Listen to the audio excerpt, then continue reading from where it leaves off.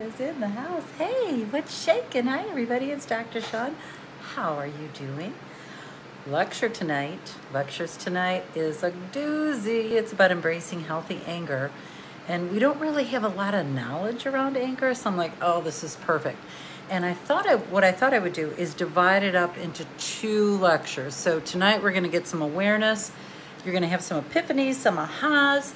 And then next week, we're going to look at some tools and techniques to help you when you're in the thick of it and you really want to kill somebody. I'm assuming you've wanted to kill somebody sometime. Not literally, of course, but like that feeling, okay? So let me get some of the commercials out of the way to get us rocking and rolling. Very excited to be here. I just got off a plane.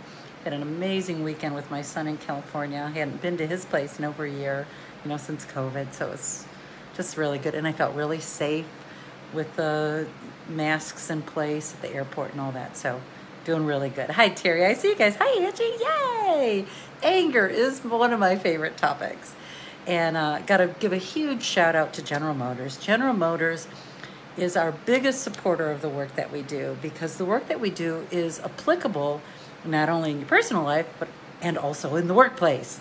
And it's kind of like let's say you and somebody are up for a job or a promotion, and you really want this job, and the person that's up against with you with the job, you don't like them very much. It happens, we're human. And then he gets the job, and now he's your boss, and you got some forgiveness stuff to work out. So those are the kinds of things that we do, that General Motors sees the value in the courses and classes and techniques that we use. So huge shout out to General Motors. I also want to shout out one of our sharing partners here on Facebook. Her name is Anna Grace Taylor. You guys know her. You see me share stuff from her all the time here on Project Forgive. I just want to give a shout out to her book. It shows, you see it backwards. It says Messages of Grace, 111 Notes of Love and Guidance from Your Angels.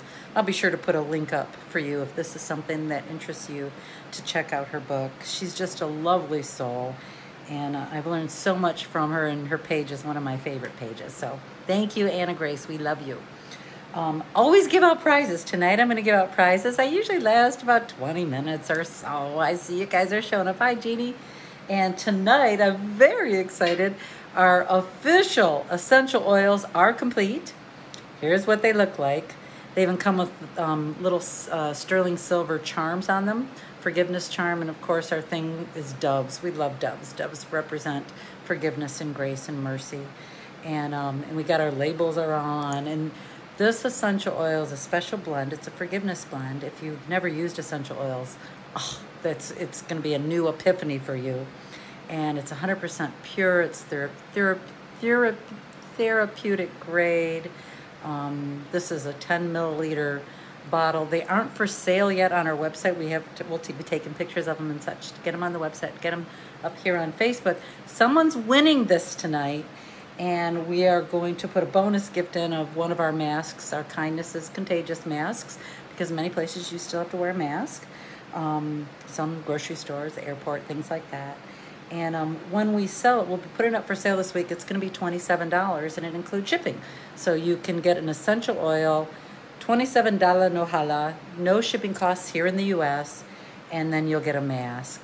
And we price these very specifically low cost, so people have access to tools. This would be a tool to help with some of the anger stuff too. And because we really want you to have access, and our profit margins are very small on purpose. We make money in different ways, like from folks like our big sponsors like General Motors or Corteva AgriScience, and that's how we stay afloat. So when we put products up, it's really to support you, and that's why we do what we do, especially the no shipping costs.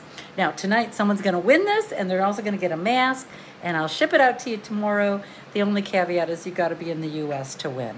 So when at the end of this, I will do a little game for someone to win, and someone will win. What else? If you're new to us, tell us. Just say, hey, I'm brand spanking new, and I'm so happy to be here, or whatever. And our community will welcome you. We're so glad you're here. Tonight's topic is anger. I'm almost there.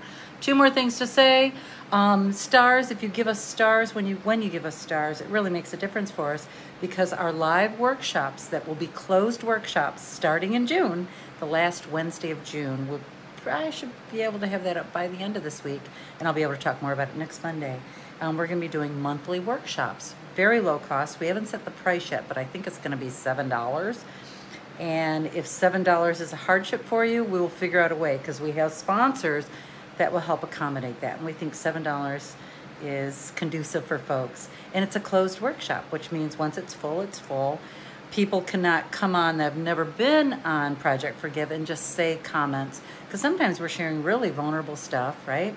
And sometimes somebody extraneously shows up on our page while we're doing a live and saying, and swears and says stuff, and they tell me I need to put on a new outfit or whatever they say, or get off my feed. I can't stand your face on my feed. That stuff happens. It's part of the game here in Facebook. And when we do the private workshops, it's just this sacred space of safety. And we can do some real work, and you actually get to talk out this stuff and role play and do some of the things that we actually do here during the lectures that we can't do in a regular workshop. So that's coming by the end of June. Very excited about that. We do have a Joy is a Habit Facebook group. If you want to get some extra joy in your feed, be sure to sign up for our group. It's very easy to join. I'll put up the link for that too. Also, if you work for a company that's really progressive like General Motors and brings in amazing trainers and speakers, whether it's virtual or live, we are now starting to do live workshops again, which is exciting. Be sure to pass our name off to them, okay? To those, when I say them, I mean like your DE&I person or your marketing person or your leadership person, whoever, or even sometimes HR, whoever brings in speakers like us to come in and make a difference, okay? I see you guys are joining, yay. All right, making the unconscious conscious. This is all about anger tonight, embracing healthy anger, and yes, there is such a thing. And a lot of the material I got was seminal work, early seminal academic work. I'm an academic, and his name is Dr. Charles Spielberger. And he's done some amazing work on anger, and it was really fun to like discover more versions or lists or whatever, and that's what we're going to be talking about tonight. Tonight is part one of 2 parts. We're going to look at and unpack anger a little bit, and so you can start noticing things this next week, and then next week we'll provide some tools, okay? All right. Whether you've have trauma from childhood, some of us have that. Not everyone does, but some of us do. Or the chaos of the world with systemic racism conversations, pain with the police, pain with politics, pain with COVID. There's a lot of chaos going on. Frustration over a coworker, or furious that something hurtful, your partner or someone you deeply love has deeply hurt you. Anger is a deeply uncomfortable feeling to be with. Anger is difficult, and as soon as we feel anger, our immediate reaction is to puke it out, dump it, do whatever we can, suppress it. We do all kinds of things around anger. And tonight, I'm hoping that this lecture will give you a new perception around anger. I see new folks are coming in. I'll come look at what you guys are saying here in just a minute, okay? Many of us have been taught that anger, the way to do that, anger is bad. We've been taught anger is bad, and we've never been taught how to properly deal with anger or emote it or share it or work it out. We've never been taught that. And anger is actually demonized. I would say anger is demonized and treated as a bad emotion with no useful purpose. And anger is not negative. Anger is natural and normal. And I'm going to unpack a little bit so you can start embracing some of these new ways to look at it. One of my mantras with my anger is my friend. I say that a lot. Like if I can feel that rush, my chest tightens up, I feel really angry, I get that surge. I take a deep breath. I say to myself, anger is my friend. Because anger really is a warning system to let us know that our boundaries have been violated, or that we need to talk about this because this is a recurring thing that doesn't feel good, and I want to be close to you. So there's many reasons and benefits of anger. And anger can be a useful sign of other emotions, and that's typically what I find as a researcher and as a documentarian, that we say, I'm so angry about that, when actually we feel either frustrated about it, helpless about it, frightened about it. And most of the time when we feel afraid or hopeless or helpless, or we believe that we're being taken advantage of, that's a biggie. Anger, if we have a feeling that someone took advantage of us, the anger card will come up. Not helpless, like, oh my gosh, they took advantage of me. It's more about anger. And so here's a perfect example for me. Last week, many of you messaged us and said, hey, I'm getting these weird messages from Project Forgive about donating $2,700 or whatever. It was a fake account. Somebody started a fake account. So watch on Instagram and on Facebook. Make sure that it's us, because we reported them and all that. If you do see a fake account on us, please tell them that it's a fake account. I was so angry. And the feeling, what it was taken advantage of. Like, we've worked for, 6-7 years now creating Project Forgive, and someone's going to capitalize on all that work that we've done and actually give mixed messages and ask for money. I was really ticked off. So holding on to that anger, it was a warning system. Okay, what are you going to do about it? And when you're angry and you can take a deep breath and calm yourself, that's when the real solutions of how to manage it comes up. Okay. So when it comes to anger, where we get in trouble is in its intensity. There's and that's where it gets its bad rap. Like, that was the last straw, damn it. And you just lose it. Been there, right? I'm assuming you've been there, okay? Now, we already know there's tons of research about that high intensity anger, that it causes your heart rate to rise, your blood pressure to rise. You get that spike of adrenaline. And I would be remiss as a feminist rhetorician if I didn't say that anger is particularly demonized in women, particularly black women. That stereotype of the angry black woman. You might have heard of a woman being called a shrill or hysterical for expressing her outrage. This researcher that I really enjoyed, what was her name? Her name is something Chapple. Let me look and see where I got her. Dr. Reshawna Chapple. I thought, oh, she's got Shawne in there. Dr. Reshawna Chapple. She talks about this expressing outrage, and that it's especially true for black women. And if we have any sort of emotion that is not quiet and sweet as a woman, then we can come off as angry. And then on the flip side, traditional gender roles indicate that angry men are problem solvers and get things done. So that dichotomy is so present and prevalent in our culture. And I just didn't feel good if I didn't mention that. I just needed to for my own self, okay? So here's the deal. 4 types of anger. 4 types of anger. Oh, Maria, I'm with you on the anger monster taking over. So we're going to unpack that to help you with that. It's helping me too tremendously. I'm really, really looking at anger. Let me tell you what the 4 are. Don't worry, you don't have to take notes. All my notes are written out. I will copy and paste and put them in after the lecture, so you have access to everything, okay? There's aggressive anger, there's passive aggressive, there's suppressive, and then there's assertive. The top 3 are the ones that get you in trouble. The assertive anger is the one that's when we're in I like to say I'm in my right mind right now, or I'm grounded, and I can really talk about this. So let me go through these 4 really quick, okay? So aggressive anger is the full throttle intensity, when you just lose it and you're like, hey, mother effer. I'm being silly, sorry, I don't mean to say it like that, but like, hey, you, how dare you do that? Or, I can't believe it, the last straw. Here's the thing, in fact, anger seems to be followed by aggression by only 10%. So we equate anger and violence culturally, we do that.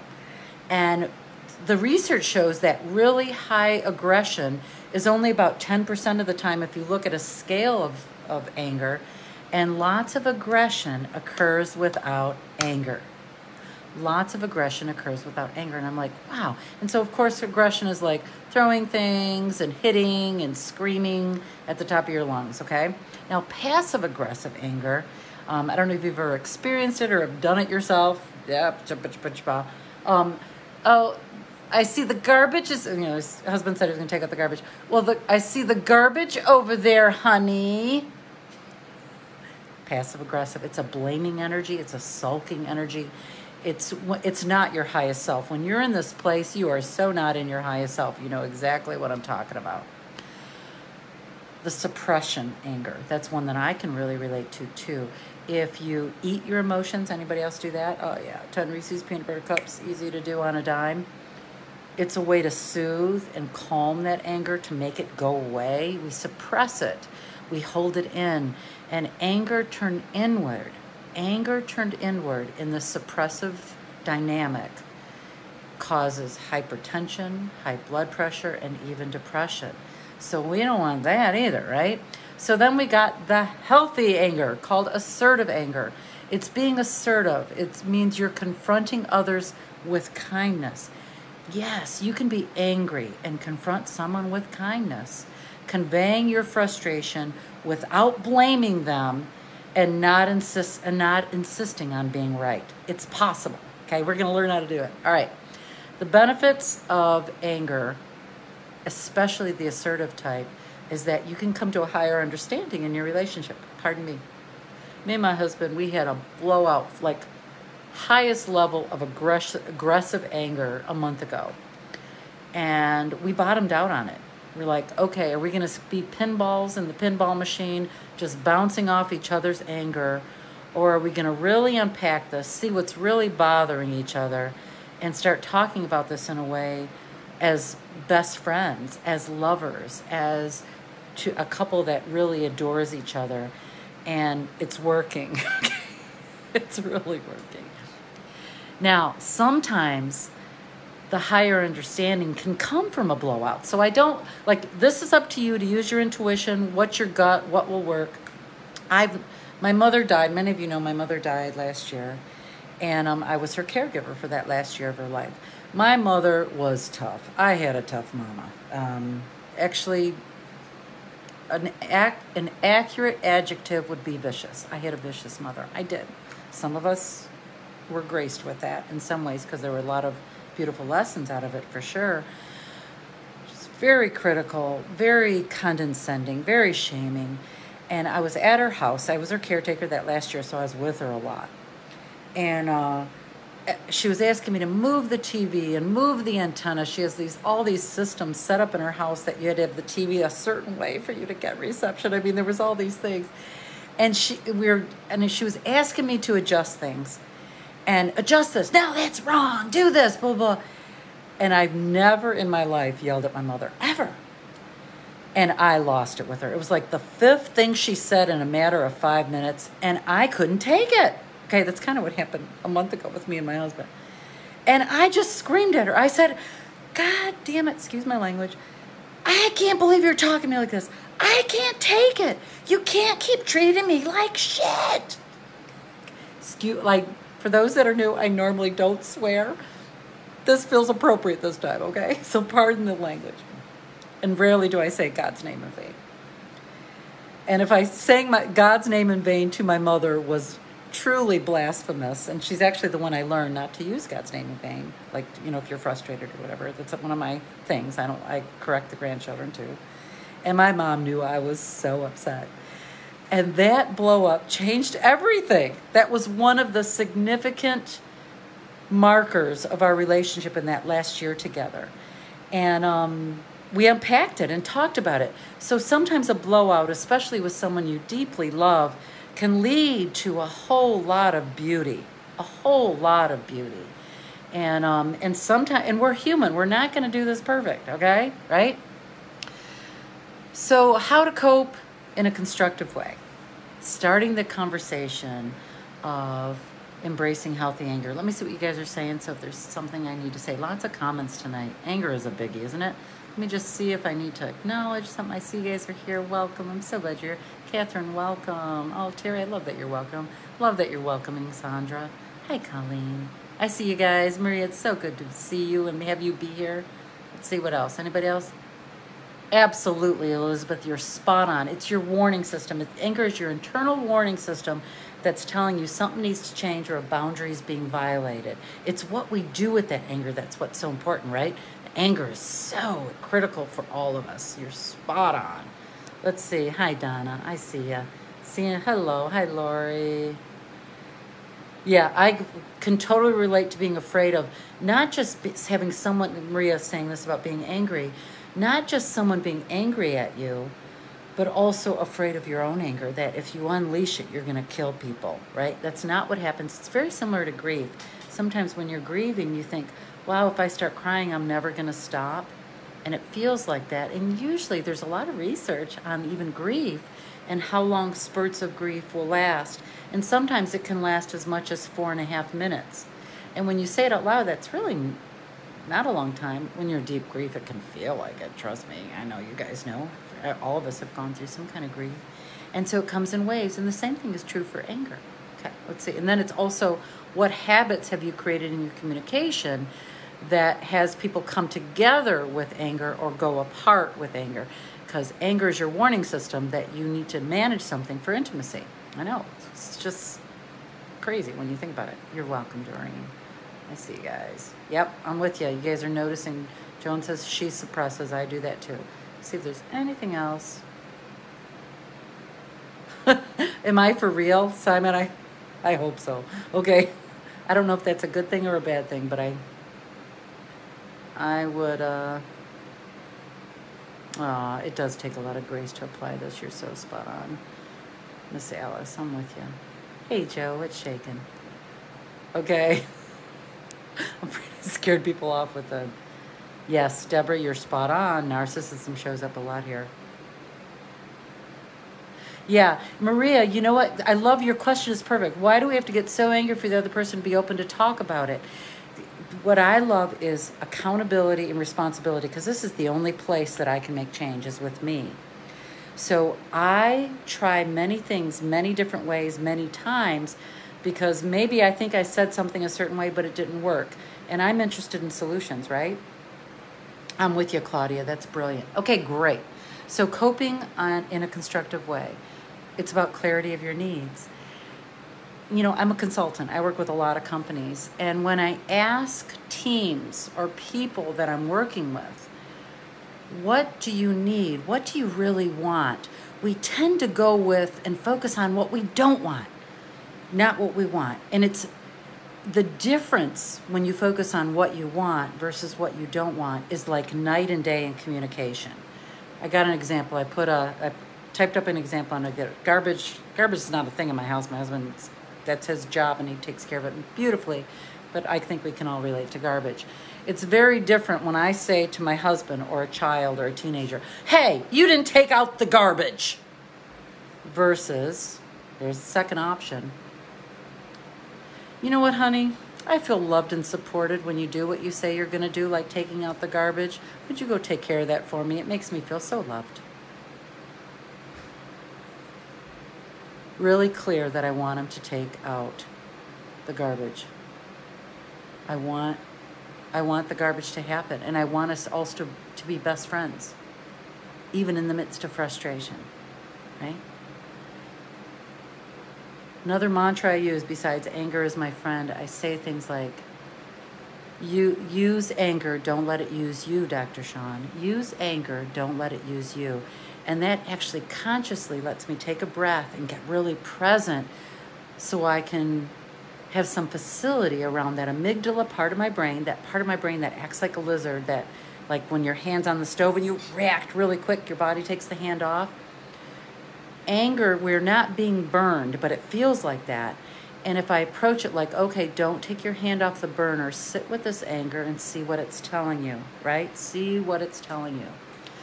I found an article by a Dr. Bernard Goldman. I'll put the link up. His article was so good. He does a lot of work on anger and what healthy anger really is. And I copied and pasted one thing that he wrote, and I'll make sure I put up the article. He said, when angry, we direct our attention outward, like, take out the garbage. We either take it outward on the person or the situation that contributes to our anger. In this way, being caught up like in a whirlwind of anger diminishes awareness of what's going on for us, what's going on for our bodies, hence why we sometimes overeat or smoke or drink too much, okay? That's one of the reasons.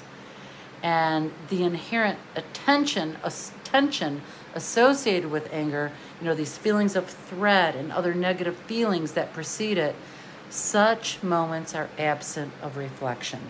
To me, the highest level of unpacking anger is to reflect and observe what is going on for me that I'm so frickin' angry? He didn't take out the garbage. Is it because I haven't been asking for what I want all along or expressing it?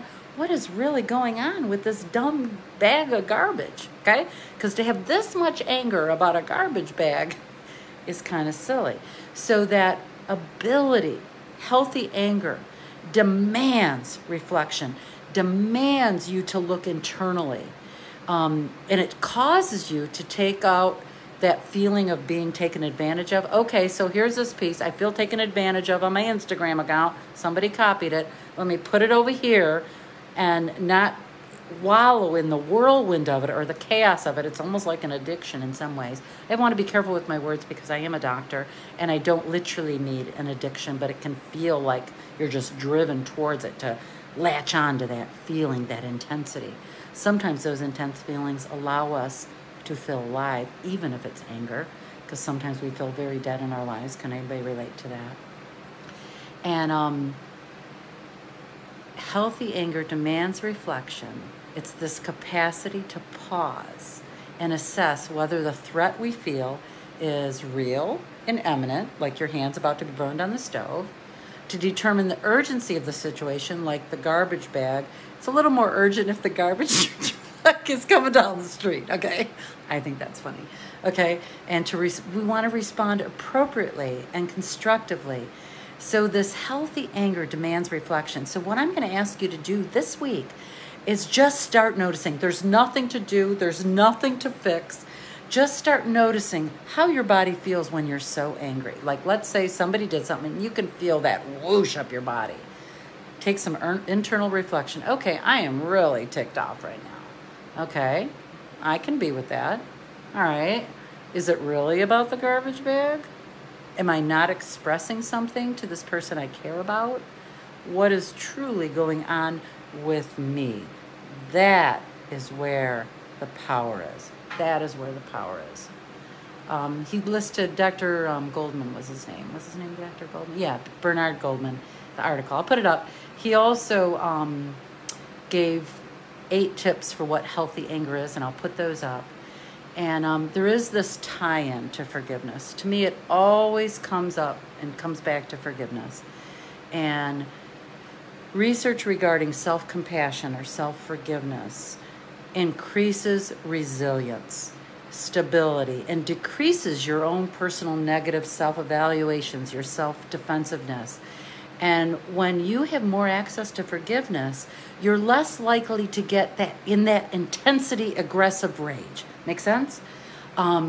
So I wish this were so easy and I can say, hey, do this, don't do this, do this, don't do this. We're not, this is complicated stuff. This is complicated. And we're complicated beings. And to unpack it takes courage, takes maturity, takes patience, takes self-compassion. And you will get this. I promise you will. So because making the unconscious conscious is really our primary theme at Project Forgive, I want to say one more thing before I get ready to give away a present and give away a prize. Boundaries. Boundaries are so critical. And we have a tendency to use boundaries as punishment. Boundaries are not punishment. Boundaries are a window or a door to be closer to the people you love. You're letting them know what works for you and what doesn't work for you and asking for what you need. And to use it as a whipping post, using, well, my boundary is you can't do blah, blah. That is a misuse of power.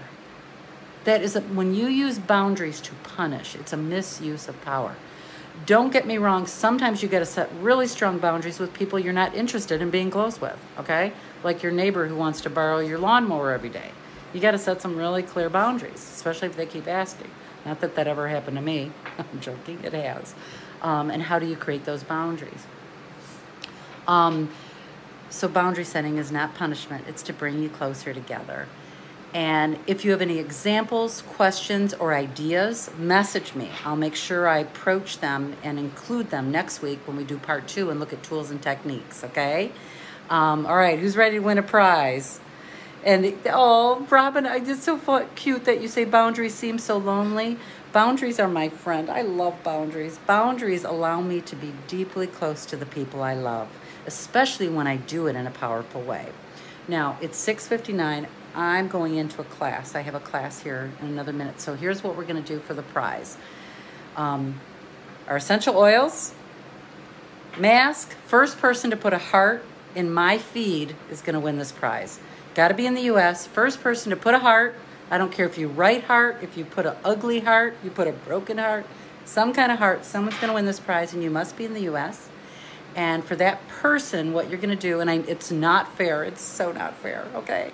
Because it shows up in my feed differently than yours. Terri, it's you. It's you, Terri. So go ahead and message me and make sure I have your address and your email so that I can make sure you can keep track of the shipping. So next week, we are going to do Healthy Anger Part 2 and look at some tools and techniques, especially around the conversation of forgiveness. And if you find this broadcast helpful, please share us. Let folks know about us. Share us.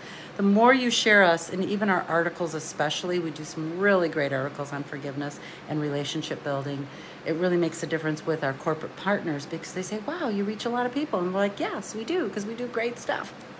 Okay, so mwah, mwah, mwah. I will talk to you soon. Big love. Sandra, thank you for the stars. I'll make sure I look at all the messages from today. I'll put this up in another hour because I'm going into another class. It's a closed class, sorry. And then I'll make sure I incorporate that for next week when we look at tools and stuff. Okay, big love. I'll talk to you guys soon. Bye-bye.